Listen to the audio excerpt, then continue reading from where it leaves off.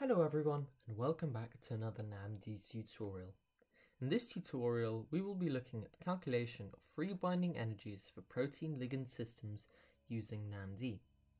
The main applications of molecular dynamics include protein structure determination, looking at protein folding pathways and protein dynamics, finding out information about large atomic systems such as the behavior of the HIV capsid or the ribosome, and, most notably, drug design, the study of active sites and the determination of free binding energies. We have looked at the former in my earlier tutorials, where we covered protein simulation and the generation and simulation of protein membrane systems. We've also looked at the parameterization of novel residues such as ligands and the importance of having accurate parameters and experimentally verifying them. In this video, we will address the latter. Free binding energy is the change in potential energy from an unbound ligand and protein to their bound state. This is important because it signifies the strength with which a ligand will bind a protein.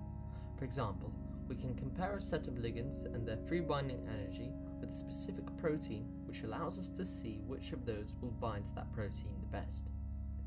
For this reason, this technique is very important in drug design. However, accurately determining free binding energies is notoriously difficult, and the skill of being able to pick the right method for this calculation, as well as carefully carrying out that method, is a valuable one. The process of drug screening starts with the determination of the shape and features of the binding site of a protein. Then, using an algorithm, such as the Mcule web server, hundreds of potential drug candidates are chosen. They are docked into the binding site, at first using a rigid and then a flexible docking method, and any unfit candidates are thrown out, for example, using the Haddock web server or AutoDock Vena. Finally, when you have a smaller collection of drugs that could be effective binders, you can carry out a free binding energy calculation using methods such as MM-PBSA, LIE, or thermodynamic integration. Theoretically speaking, the simplest way to work out a dissociation constant, which can be used in a similar way to free binding energy, is to carry out thousands of simulations and see how many of those times the ligand will bind. However, not only is this method computationally expensive, but it only works for weak binders, as on a classical molecular dynamics timescale of sub-microsecond. A strong binder will bind in every single one of those simulations, making this method pretty much obsolete. Linear interaction energy, or LIE, functions on the principle of this equation, where free binding energy is calculated as a difference of energy between the bound and unbound states of the ligand. You can run multiple simulations and manipulate your average energy values to get a more accurate result. This method is not that accurate, as things like the energy of the solvate can skew results, and if your ligand's parameters are inaccurate, these inaccuracies can build up. However, if carried out carefully, this method will allow you to compare the free binding energies of a set of ligands and is therefore at least somewhat applicable. Here is a link to a good tutorial on using LIE. I will put all links in the video description. Another common method is MM-PBSA, Molecular Mechanics Poisson-Boltzmann Surface Area. A similar method in that it takes the idea of the difference in energy between the unbound and bound state of the protein, and to make up for calculation errors, it further splits up the situation into a thermodynamic cycle. This is a recurring theme that you see in most free binding energy calculation methods. MM-PBSA further approaches the contribution of each of these calculated energies in various ways. Here is a link that describes those approaches and explains MM-PBSA further. The equation for the dissociation constant is taken and rephrased like so. P1 is the probability of the protein binding the ligand, and P0 is the probability of the unbound state. The logarithm of the ratio between P1 and P0 can be related to the work required to extract one ligand from its bulk environment and bring it into the binding site, and vice versa. Assuming a situation with only one protein surrounded by n number of identical ligands, we rephrase the equation like so. First, with ligand number 1 in the binding site, normalized by all the ligands in the bulk, then the same for ligand 2 and all the way up to ligand number n. We can factor this out and get the equation where one ligand is in the binding site normalized by all the ligands in the bulk times by a factor of n. An introduction of a Dirac function and a final rearrangement of this equation leads us to this final expression, with x signifying bound and x star signifying unbound states.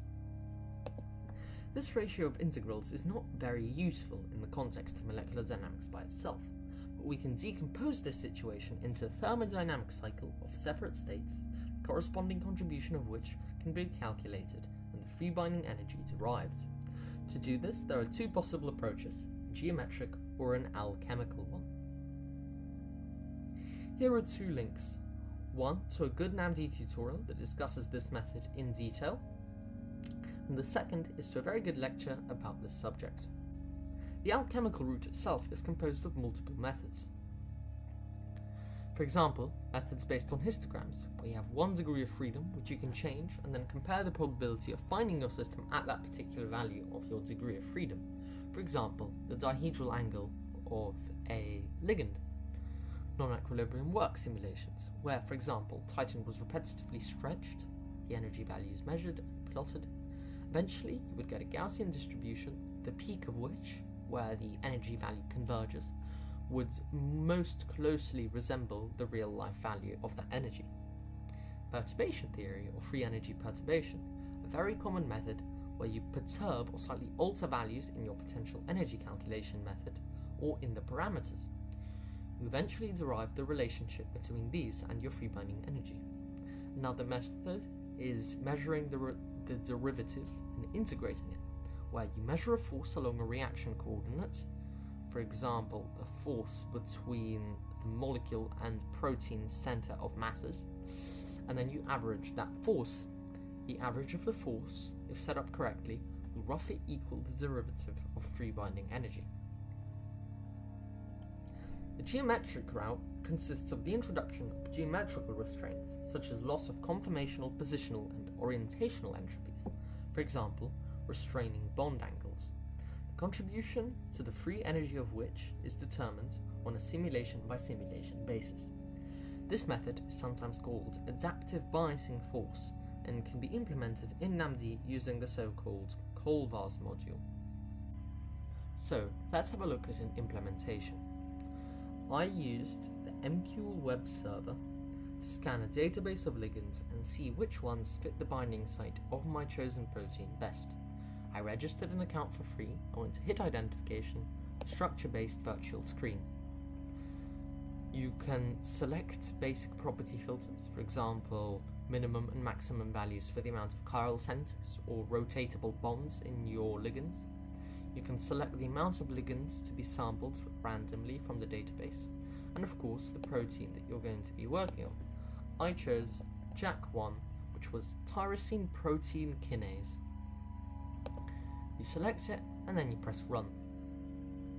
Once the program finishes running, you get a result of 100 conformers which best fit your protein active site. I chose the first one that I was given.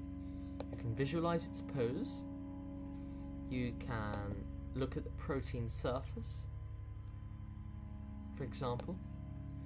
You can decide, this particular functional group is an H bond donator. I want to change the structure of my functional group on my ligand slightly because of that.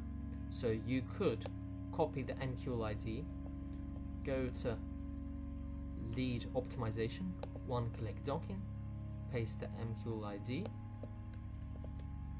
and refine it, and change it slightly, and then see whether you get a better docking value.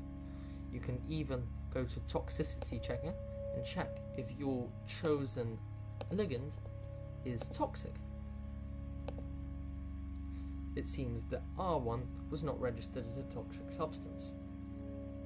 Having done that, go back to your collections, go to your virtual screening, and download a PDB file that contains your ligand bound to your protein by pressing download pose. Having done that, I separated the ligand and protein into separate PDB files and generated parameters for my ligands using Charm GUI. I generated PSF files and also recombined the two structures into one final PDB and PSF file. I decided to use a rather rudimentary implementation of LIE to calculate my free binding energies. I then ran two simulations, one with the ligand in a vacuum and one with the ligand bound to the protein in a vacuum. The ligand, the complex. For the former, my input script was this.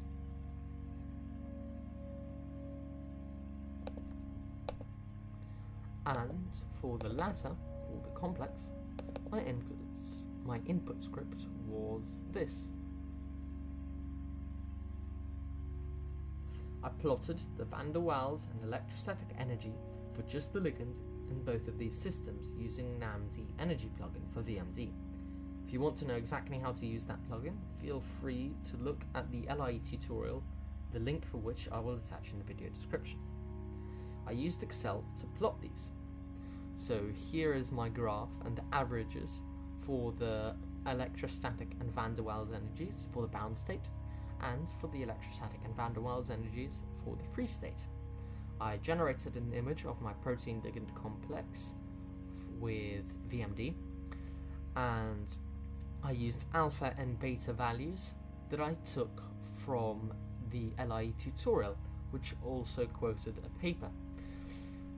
Now, I would say that I'm pretty happy with my end result. It's a negative value, which means the ligand would rather be bound to the protein than in the free state, so that's a positive. It's also not too low, it's a value within reason, it's very believable. And considering that the system used in the LIE tutorial / paper was very similar to the system that I used, it is nice to see that our values weren't that different. Another way of calculating free binding energies quickly and easily using NAMD would be to use the BFEE VMD plugin that implements a geometrical round. By searching BFEE VMD plugin, head over to the ACS Publications website to download the code and the PDF instructions for installation. Here and here. You can follow these instructions to install BFEE. The plugin reads and output files from a simulation, PSF, coordinate, velocity, and XSC file. Set your temperature, you add all the parameter files that you used, and then you select the name of your protein and the name of your ligand, or whatever identifying keyword that you would like to use. The plugin then generates ready-to-run simulation files with input files and Colbars files all already configured, so you can press Generate Inputs. As you can see here, I have used BFEE to create files for my photochlorophyllite oxidoreductase complex. I unfortunately lack the computational power to run these output files, as for a lot of them the amount of time steps required are in the millions, but I'll leave that up to you. So having finished running the simulations using the files that BFEE would have generated for you, you can go to Analyze, you can load in PMF files, select your force constants, and BFEE will compute the binding free energy for you.